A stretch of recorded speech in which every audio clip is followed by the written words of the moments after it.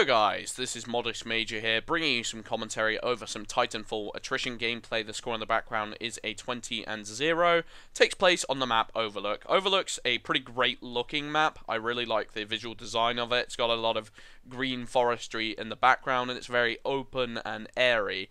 I like it. It's a great map and I really enjoy the way that the actual gameplay flows in this map. I feel like there's enough space for the Titans to be able to feel to some degree secure and, you know, do better than usual, but at the same time there's plenty of escape routes for the pilots and there's plenty of height advantages that they can wield to the Titans. So I feel like each faction or each class of infantry has their own weapons and their own tools at their disposal. Some of the maps in this game definitely lend themselves more towards one class of infantry. For example, maps like Angel City and Nexus, I would say, favor the pilot a little bit more because there's so many escape routes, alleyways, houses that they can get on top of, that the Titans can find themselves in a bit of a vulnerable situation to the anti-Titan weapons.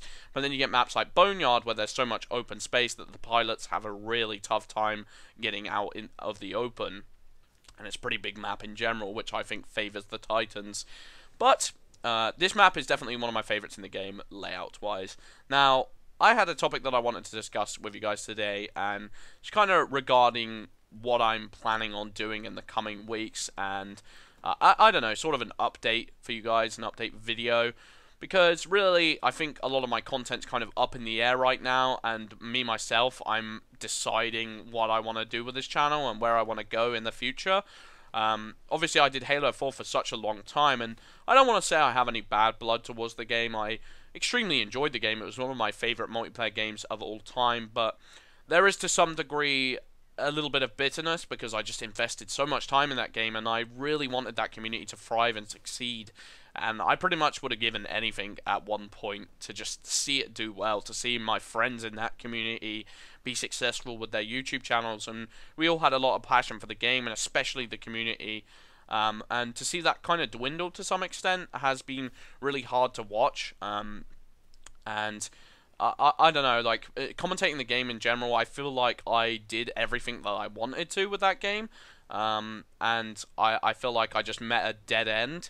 I know I got a comment on my last video saying, when's the Halo content coming back, but to some extent, I'm just waiting till the next Halo game, and that might sound a little bit harsh. It might sound to some of you guys like I'm abandoning the Halo community or giving up on the Halo community when it needs me most, or it needs commentators most.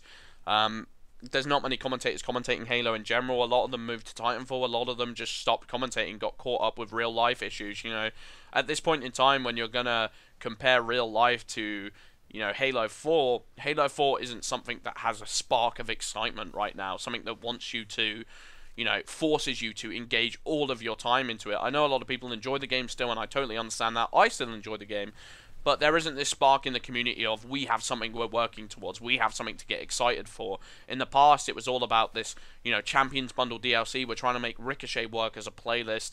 We had the Community Forge playlist. We had the prospects of the Global Championship and competitive games in general. And that's just not necessarily there right now, and that's a massive shame. Like, don't get me wrong, I'm not happy about that. I'm not going to dance all over 343's grave or Halo 4's grave. I really wish the best of luck to them in the future, and I'm obviously going to be picking up the next Halo game, and I'm obviously going to be dedicating a lot of time to it.